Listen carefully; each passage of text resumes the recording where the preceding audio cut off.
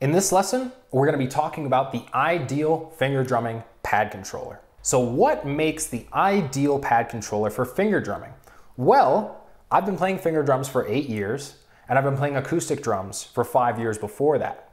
So what really is most important, actually the only important thing in a finger drumming pad controller, are the pads. That's it. Nothing else really matters when it comes to finger drumming like we're teaching it here at Dragon Finger Drums, and that is playing the finger drums, playing the pads like a percussion instrument, like it's drums, you know? So I have a Maschine Micro MK3. I've previously owned a Maschine Micro MK2. I've owned a full-size Maschine MK3.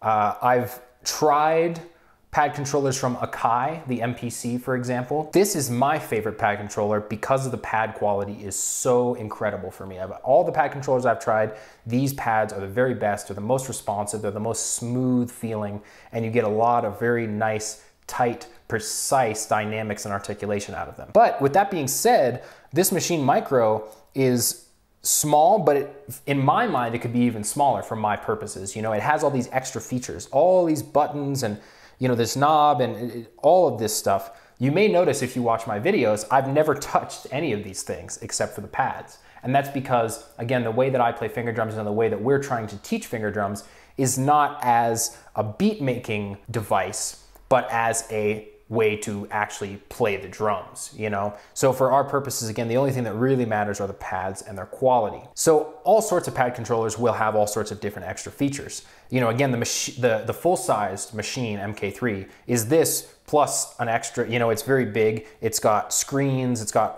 a bunch more knobs and other features that can be used to control software. And that's great. There's a lot of cool extra features on these controllers, you know, really cool, but we don't need them necessarily. It depends on what you want out of your controller. So for finger drumming, you want great pads, but let's say you're a producer and you also want a bunch of functionalities to control your software. That's something else to take into consideration, and it's totally personal. So when it comes to the pads for finger drumming, it's the sensitivity that's absolutely crucial. Do they feel good to play? Do they pick up hits accurately? Not just do they pick up hits at all, but do they pick them up accurately? So if I play a very soft hit, is it going to register a soft hit? If I play a very hard hit, is it going to register a hard hit? And can I do that consistently at a high speed? You know, so to where it's actually registering every hit accurately, and I can play fast rolls with a lot of soft hits and some hard accent hits, you know, because there are some pad controllers out there that just can't do something like that. But to that point, when it comes to buying your controller, if you're just focused on finger drumming the way we're teaching it, you don't need an expensive controller. You just need good pads. And that's actually why I used to have a full-size Maschine MK3 as my primary device, and I switched to the Micro because it's smaller, it's more compact. It has the same pads, and I just didn't need the extra features. So I genuinely opted to get a cheaper pad controller just because it's smaller, it costs less, it was easier for me to use, and I can throw it in my backpack very easily. So for you, you know, if you're looking into different pad controller brands, or if you have a pad controller right now, you know, but you want to get something better, look at something that has great pads. I can tell you from my personal experience trying lots of different pad controllers, the Maschine is the very best. They're just the best out of all of them. And so the Micro is the cheapest machine that you can get. Right now, at the time of recording this, it's a little under $300 US for one Maschine Micro. It does come with a bunch of software though, and a bunch of cool samples, you know, some good synth VSTs and stuff. So it's definitely worth the price. Even just for the pads, it's worth the price.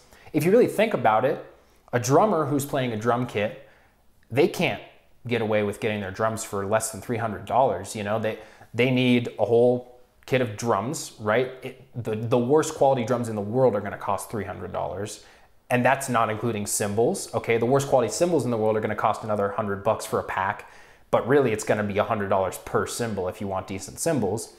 So that's another maybe $500. And then, you know, you need your hardware, you need your kick pedal, you need your hi-hat stand with the pedal, you need your cymbal stands. That's going to run you another few $100s. You need good drum heads, and you need to replace drum heads as they wear. You need to replace drum sticks. You'll even need to replace cymbals eventually. So being a drummer, even just to start, you're talking about probably $1,000. And then to continue, every year you're spending probably thousands more to improve and replace parts on your drum kit. For a finger drummer, we can spend $300 once every few years. I personally have owned several different Maschine micros, and they've each lasted me about 2 to 3 years before I really felt like, okay, these pads are very worn. And that's with my heavy, high level of playing. I play really fast and I play a lot. So, you know, with someone who's not playing as intensely as me or as often as me, could last them 5, 6 years on just, you know, a $300 controller. So that's actually incredible when you think about it. If it feels like that's too expensive, if you'd rather get a $100 controller, if that's really all you can afford, totally fine. Just make sure you research what are the pads like and try to find the $100 controller that has the best pads. That's all that matters at that point.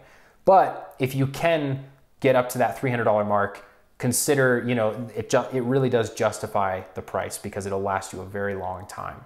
As opposed to maybe in that same 3-year period, you'd need to buy 3 different $100 controllers, you know, because they might wear out much faster. So with all that being said, the ideal hardware, the ideal controller is just something with great pads. That's all that matters. There are many other features, many other softwares, all sorts of things that these can come bundled with. But again, that's totally a personal thing. It's up to you and in determining what exactly you're looking for in addition to finger drumming capacities. But that's pretty much it when it comes to finding the ideal pad controller for finger drumming.